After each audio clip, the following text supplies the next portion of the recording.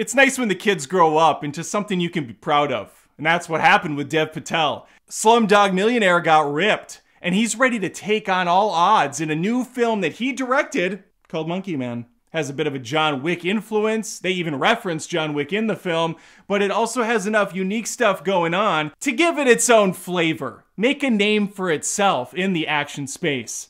Let's talk about it.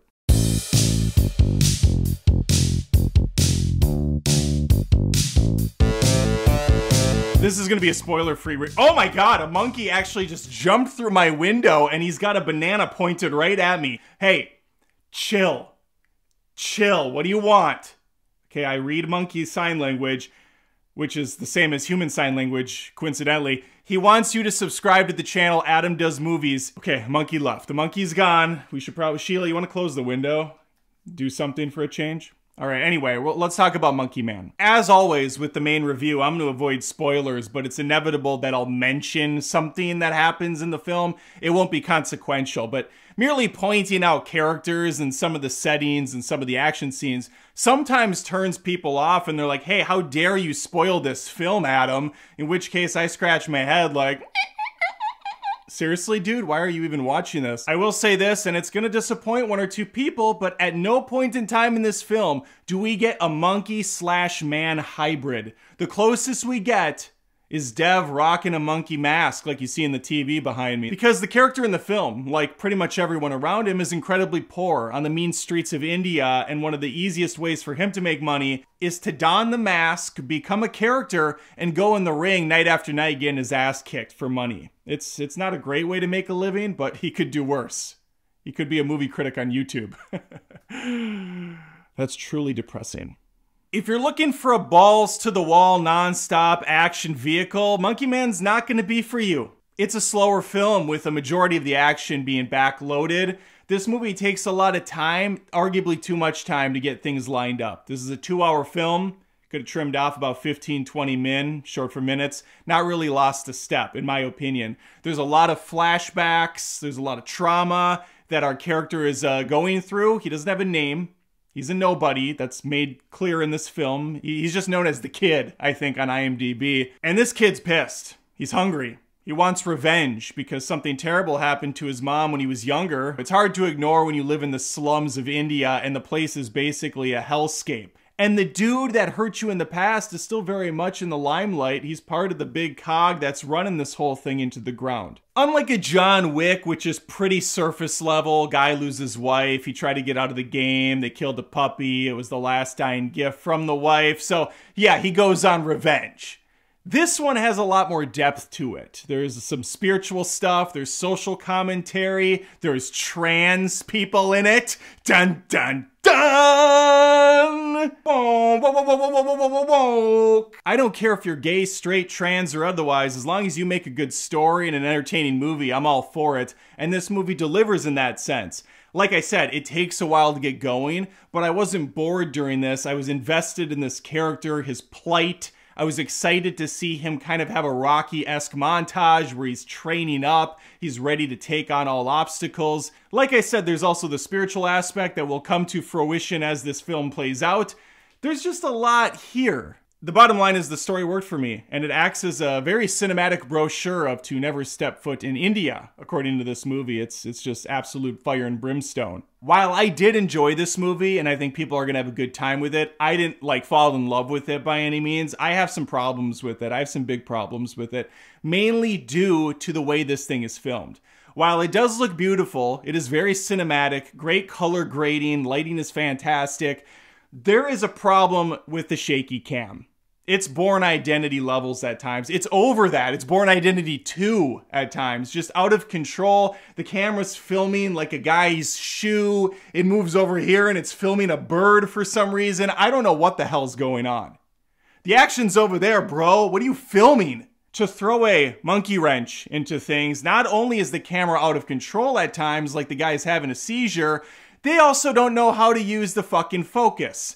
This movie's blurry 5% of the time. Maybe more than that even. It loses the plot halfway through the movie. It felt like I was watching something else during some crazy chase scenes. Everything's out of focus. I know it's part of what they're going for, but it was hurting my eyes. Truly hurting my eyes. Not falsely. Genuinely. Not fakely. Accurately. I'm using a lot of pointless words right now. It's a shame to say that because the action is stellar. A lot of great choreography going on. It does very much have a John Wick feel to it. Punches are being thrown. And then the guy kind of like stumbles backwards for a second. Another guy might smash a bottle into his head. He turns. Rapid punches some people. There's not a lot of gun fu in this. It's mostly hand-to-hand fighting and some kicking occasionally, throwing people through microwaves, hitting people with chairs, all that kind of stuff. The overall style, even the look and the approach, outside of the shaky, blurry shit, reminded me of a game I played a while back called Sifu, or Sifu, S-I-F-U. Had a very similar aesthetic to that, and just the vibe in general felt very reminiscent. Great game, by the way. It's not going to be for everyone, but neither is Monkey Man, so I guess it's an apt comparison, if I ask myself.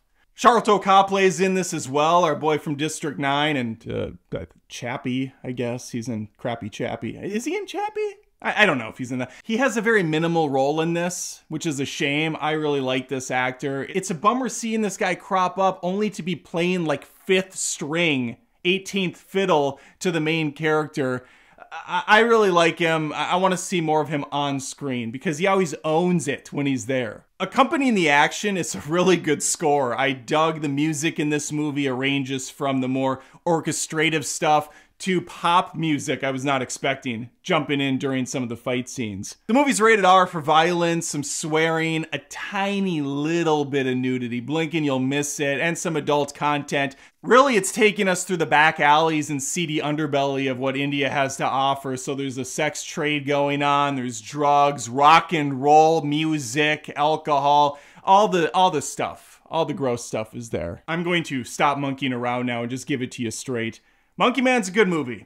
Not a great movie for me. I can see it being great for others, but the things that kind of pull it back a little are those camera shots. And just the way that Dev chose to frame some of this stuff up didn't really hit home for me. But again, it's taster's choice. At the end of the day, if you're looking for a fun action flick, this provides plenty of that. It's just gonna take a little bit of time to get to those moments. Okay, let me know your thoughts on this movie if you saw it or if I excited you to go watch it now. Let me know. It's nice to have a unique film in theaters, even though it does borrow heavily from the action movies that have been coming out lately. Dev owns it here. He's a lot faster than Keanu as John Wick. He's doing a lot of movements, hopping around, kicking, punching. It's great to see. It really is. Let me know. Please like the video. And again, Sheila, is the monkey back? Nope, gone.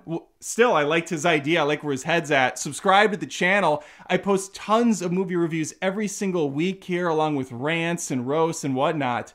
And speaking of rants, I have a brand new second channel, Adam Does Rants, where I'm bitching up a storm about regular, everyday observational things, like people just being on their phones too much and being kind of pricks in public, terrible bathroom etiquette, things like that. Loose stuff that we all can agree with, I think. Love to have you there as well. Links are in the description of the video. Okay, that's all I got. Hopefully I see you next time. Take care.